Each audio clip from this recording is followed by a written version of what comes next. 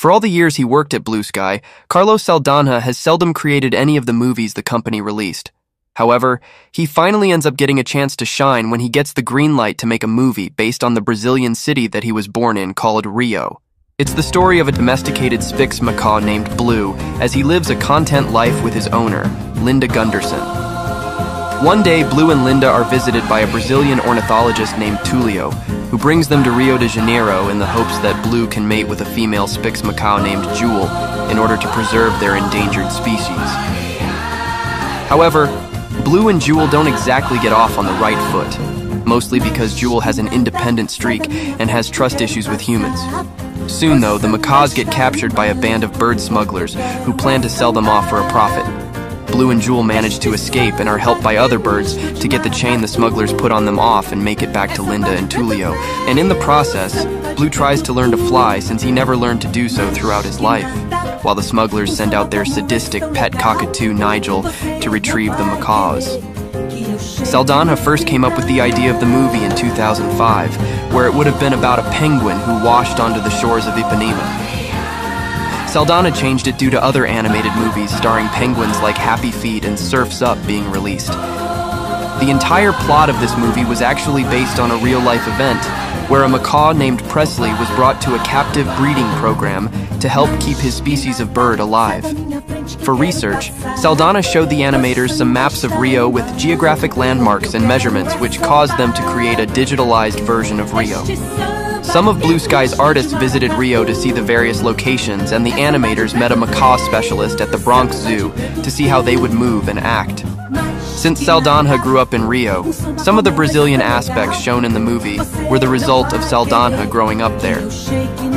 Originally, Blue was supposed to be voiced by Neil Patrick Harris, but Harris had other commitments, so, in his stead, Blue Sky hired Jesse Eisenberg to voice Blue. And this continued the Blue Sky tradition of giving some actors their first voiceover role in an animated movie, alongside Jamie Foxx as the voice of Nico.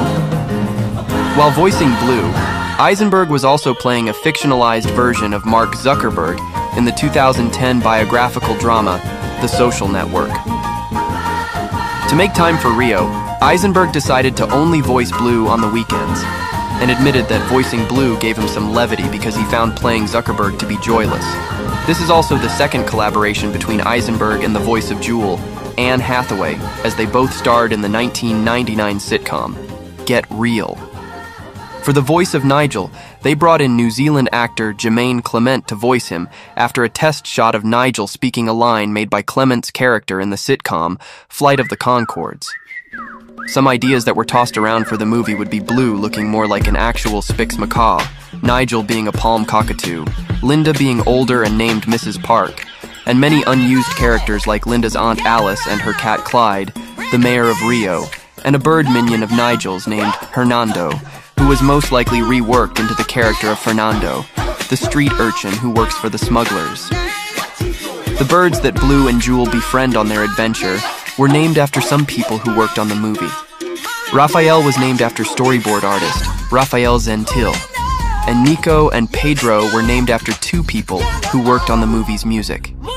Speaking of which, for the film's music, the people at Blue Sky brought on board Brazilian musician Sergio Mendes to direct some of the songs, and he was able to reach out to artists to help write some of the music for the film, like rapper and the voice of Pedro, will.i.am.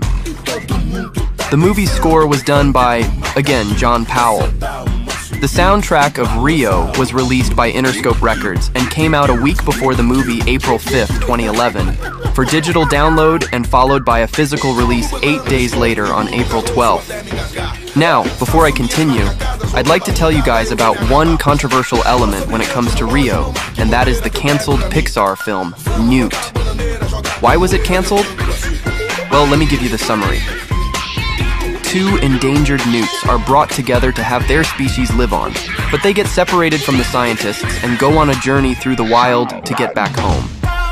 Yep, Newt was basically a Pixar version of Rio and would have also been released in 2011 but was canceled. Strangely, it wasn't because of Rio, it was because the people at Pixar wanted to create the 2015 movie Inside Out. The movie had an earlier premiere on March 5th, 2011, in a small town in the real-life Rio called Lagoa, and a month later it got a limited early release on April 10th at the Grauman's Chinese Theater in Hollywood.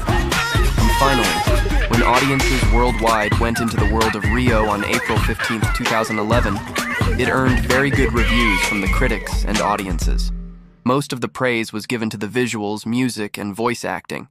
It also got a 72% on Rotten Tomatoes. For the box office, it earned $484.6 million against its budget of $90 million. $143.6 million of the money came from the theaters in North America, while other countries brought in the extra $341 million. On its second weekend during Easter, it surpassed that weekend's film releases, consisting of Tyler Perry's Medea's Big Happy Family, Water for Elephants, and African Cats. During the advertising of Rio, Blue Sky collaborated with the game company, Rovio, and made a Rio version of their popular app game, Angry Birds. One of the Brazilian people who worked on the soundtrack, Tayo Cruz, also wrote and sung the song Telling the World for the movie, with a music video being released online on March 18th. The song has received positive reviews and debuted at number 60 on Billboard 200 charts. Rio won an Annie Award for Best Character Animation in an Animated Production and was nominated for the same reward for the categories of Annie Awards for Best Animated Feature, Best Character Design in a Feature Production, Directing in an Animated Feature Production for Saldanha, Production Design in an Animated Feature Production, Best Voice, Acting in an Animated Feature Production for Jermaine Clement, and Best Music in an Animated Feature Production. Other nominations included Favorite Movie, Animated Voice for Anne Hathaway, Favorite Animated Movie, Best Animated Film, Outstanding Animated Character in an Animated Feature Motion Picture, and most importantly, Best Original Song for Real in Rio. But the latter part was given the 2011 revival of The Muppets and their song Man or Muppet. A little over 2 years later, on September 27, 2013, Cimex iWorks converted the film into a 12-minute 4D short film called Rio 4D, and it was shown at the San Diego Zoo 4D Theater, and at various points in the 2014 year, when the sequel to Rio was released, it was also shown in other places with 4D showings. A video game version of the movie was released on April 12, 2011 by THQ for the Nintendo DS, Xbox 360, Wii, and PlayStation 3.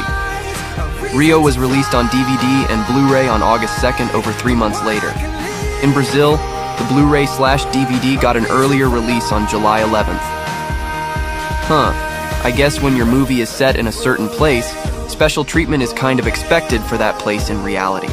The film is available in 4 different packages: a 4-disc Party Edition combination consisting of a DVD, Blu-ray, 3D Blu-ray, and a digital copy.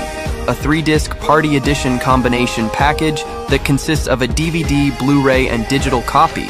A 2-disc Party Edition package consisting of a DVD and digital copy and a single-disc DVD box.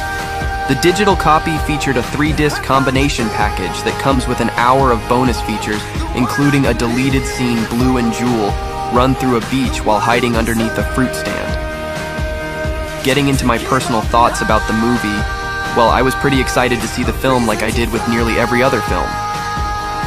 When a trailer was released in February of 2011, my excitement increased, especially when I heard a small portion of Telling the World, which I became obsessed with, as much as the film itself, that saying that I wasn't disappointed by the song would be an understatement. I also enjoyed the movie for the most part, and consider it to be one of my favorites that Blue Sky put out there back when I was younger. Rio essentially proved that Blue Sky still had the chops to make original animated films. The success that the film received proved to be as beautiful as the city of Rio de Janeiro itself. And anyone who appreciates this movie for what it is will feel like they will be able to fly like the birds in the movie.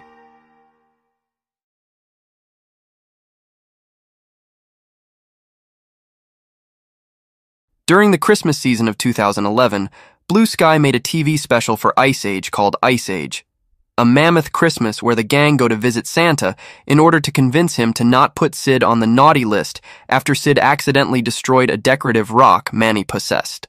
despite being produced by Blue Sky, the animation was actually done by some animators at both Blue Sky and by the animation company, Reupload Creative Studios. It was released on TV on November 24th before being released on DVD 2 days later on November 26th. I remember liking the short so much that I watched it relentlessly and even bought the DVD. Moving past that, over a year later after Rio came out, Blue Sky once again decided to make another Ice Age sequel, this one titled Ice Age Continental Drift. Manny's daughter Peaches has just entered her teen years and she and Manny are at each other's throats since Peaches harbors a crush on a boy mammoth named Ethan. Soon, Manny, Sid, Diego, and Sid's grandmother, who was dumped on him by his selfish family, get separated from Ellie, Peaches, and the possums due to an earthquake and use a giant iceberg as a boat. While trying to figure out a way to get back home, the group is captured by a band of pirate animals led by the villainous Captain Gut, and after escaping them, they are helped by one of Gut's crew members, a female saber-toothed tiger named Shira, to return to their family.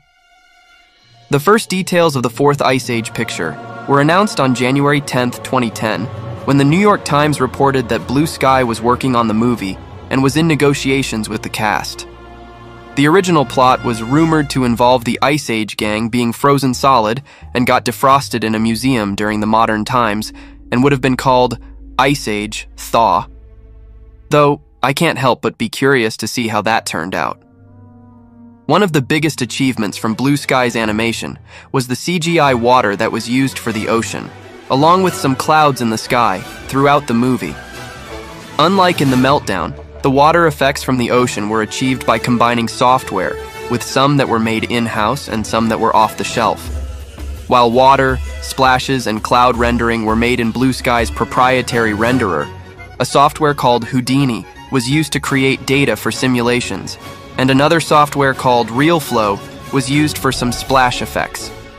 The biggest sequence for the CGI water was mostly during the storm scene, after Manny, Sid, and Diego get lost at sea, as that scene was on the perfect scale to take on within the movie. For the clouds, the team at Blue Sky created settings in a real space so that they could be lit and also be rotated with dynamic camera movement around and through them. Getting into the characters, the biggest one who went through the most changes was the film's antagonist, Captain Gut. He was originally a rabbit, which was reworked into one of Gut's henchmen, Squint, followed by a prehistoric bear. But Peter DeSev couldn't design a bear properly, so his final design was based on a giant prehistoric primate called a Gigantopithecus. Gut was also going to be voiced by Jeremy Renner, aka Hawkeye from the Marvel Cinematic Universe. However, Renner was unavailable, likely due to playing Hawkeye in the 2012 Avengers movie, so he was replaced by Peter Dinklage, and this kept with the Blue Sky tradition of giving actors their first voice role in an animated film, alongside the voice of Louis the Mole Hog, Josh Gad. Also, Sharia was supposed to have orange fur like Diego. But the filmmakers changed this due to being afraid that the audience wouldn't be able to tell them apart.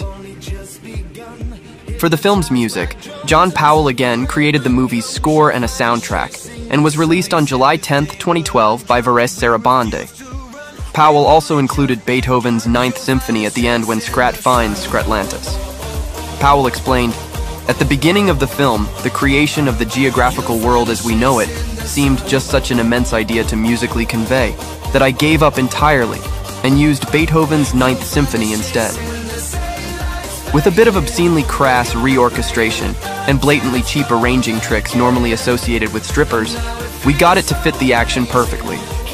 But the cost that I must now bear is having to live forever in hiding, since the Beethoven Society issued a fatwa on me.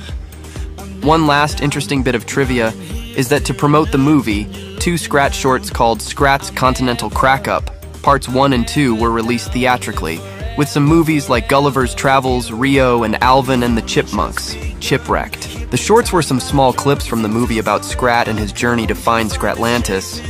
Ice Age, Continental Drift had an early premiere on June 20th, 2012 at the Cine Europe Film Distributors Trade Fair in Barcelona. It had a more public appearance on June 27th, 2012 in Belgium, Egypt, France, Switzerland, and Trinidad, before it was released in North America on July 13, 2012. The film was accompanied by an animated short based on The Simpsons' The Longest Daycare, where Maggie Simpson tries to protect a cocooned caterpillar from her enemy, Gerald Sampson, while attending a daycare. The film received mixed reviews from both critics and audiences. While they praised the animation, vocal performances, comedy, humor, and musical score, they also criticized the plot due to its lack of originality. It earned a 37% on Rotten Tomatoes. Roger Ebert gave the film 2 stars out of 4 and said, "Watching this film was a cheerless exercise for me. The characters are manic and idiotic, the dialogue is rat-a-tat chatter, the action is entirely at the service of the 3D, and the movie depends on bright colors, lots of noise, and a few songs in between the whiplash moments." However, people like Simon Brew from Den of Geek gave a very positive 4-star review, saying that not only is Ice Age 4 arguably the best in the franchise yet, it's also, a little surprisingly perhaps, given that it's a 4th movie in a franchise turned around on a strict cycle, turned out to be thoroughly entertaining family blockbuster. Despite this, the film ended up being a box office success, as it earned $879.7 million against a $95 million budget. It earned $16.7 million on its opening day, that grew into $46.6 million on its opening weekend, which made it the 2nd largest opening weekend in the Ice Age franchise, falling behind Ice Age, The Meltdown from $68 million. There were 2 songs released alongside the movie, Chasing the Sun, performed by the band The Wanted,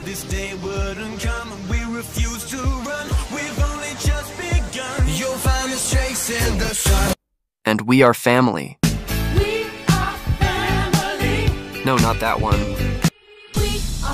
We are not your ordinary family. That's better. Performed by Peaches actor Keke Palmer, both of which are fun to listen to and are enjoyable. Released alongside the movie was a video game called Ice Age, Continental Drift Arctic Games, where the characters and the pirates duke it out over a giant acorn full of fruit through a series of Olympic-style games. The game was made by Behavior Interactive and published by Activision and was released on July 10, 2012 for Wii, Nintendo 3DS, Nintendo DS, PlayStation 3, and Xbox 360. The game got negative reviews, with criticisms aimed at how short and lackluster the game is. The movie was released on DVD, Blu-ray, and Blu-ray 3D in December of 2012. Getting into my personal thoughts with the movie, I actually love it and consider it to be the best of the Blue Sky movies. Yeah, if you don't like it, that's your burden to bear. Ice Age. Continental Drift may have been at the point where some people think the franchise's quality has drifted, but for people like me, it's a continental-sized movie that is okay and enjoyable nevertheless.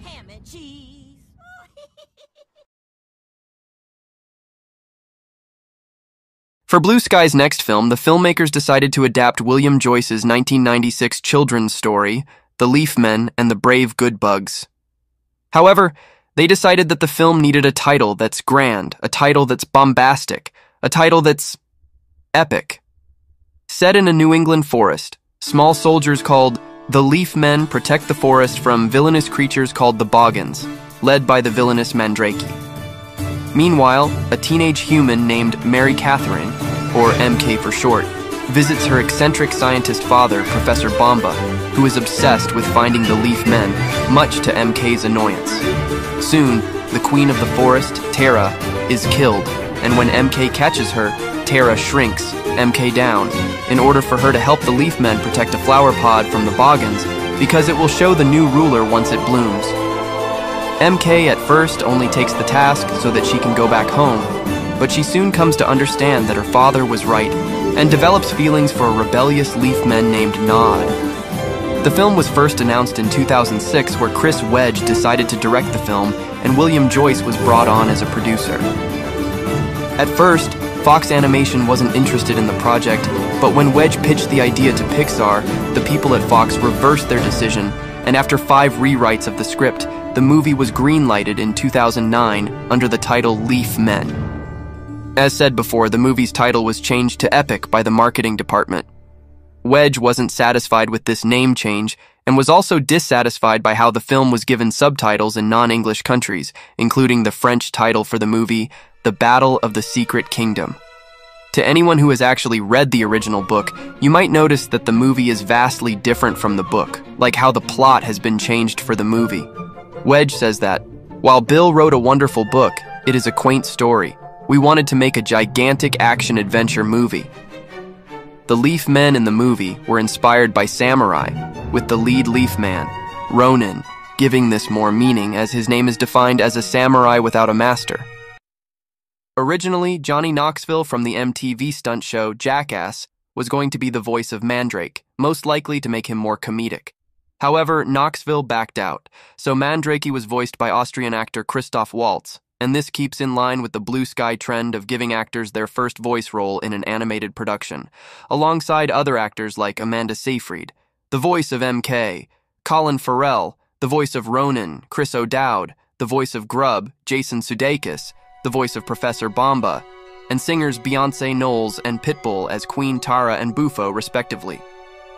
Dr. Bomba's house seen in the movie was based on the house called Olana in Hudson, New York, which was inhabited by the landscape painter Frederick Edwin Church. During the advertising for Epic, some people have been seeing the movie as a ripoff of movies like Fern Gully, The Last Rainforest, or James Cameron's Avatar. To ease the anxiety, Wedge proclaimed, "I hate to associate it with other movies. It is an adventure on the scale of Star Wars, and it does immerse the audience completely in a world like Avatar, but it has its own personality." For the movie's score, Danny Elfman, best known for collaborating with horror icon Tim Burton, wrote the music for and on a minor note. This is the second time he wrote music for an animated film based on a William Joyce book. The first was the 2007 Disney movie, Meet the Robinsons. The soundtrack was released on May 21st, 2013, 3 days before the movie. The film had an international release on May 16th, 2013, before premiering on May 18th, 2013, at the Ziegfeld Theater in New York City, and 6 days later on May 24th, it was released theatrically. The reviews the film got were generally mixed to positive, with critics loving how beautiful the animation is, but criticized the story for its unoriginality. For the box office, it did fairly well as it earned $268.4 million against a budget of $93 million, managing to earn $42.8 million on its opening 4-day weekend due to Memorial Day coming out on the Monday after its release. However, it grossed over less money the following weeks due to competition from movies such as Fast and the Furious 6, The Hangover Part 3, and Star Trek Into Darkness. And it was overshadowed by other animated movies that came out in later weeks like Pixar's Monsters University and Illumination's Despicable Me 2. For all these reasons, the people at Blue Sky decided to shelve any ideas for a potential franchise Epic could have blossomed into. The song that Beyoncé and Australian singer Sia sang for the movie, Rise Up, was and currently is a pretty good song to listen to. Epic also won an award for Best Motion Pictures Sound Editors, and it was nominated for a few Annie Awards, a Black Reel Award, a Casting Society of America Award, a Producers Guild of America Award, a Satellite Award, a Visual Effects Society Awards, and a World Soundtrack Academy Award. Going into my personal thoughts with Epic, I found the movie to be one of Blue Sky's most underrated productions, all things considered, and consider it to be an okay movie, just not up to the point where it's my favorite. Epic may not entirely live up to its namesake, but for what it is, I'd say that it is its own sort of epic, if you catch my drift.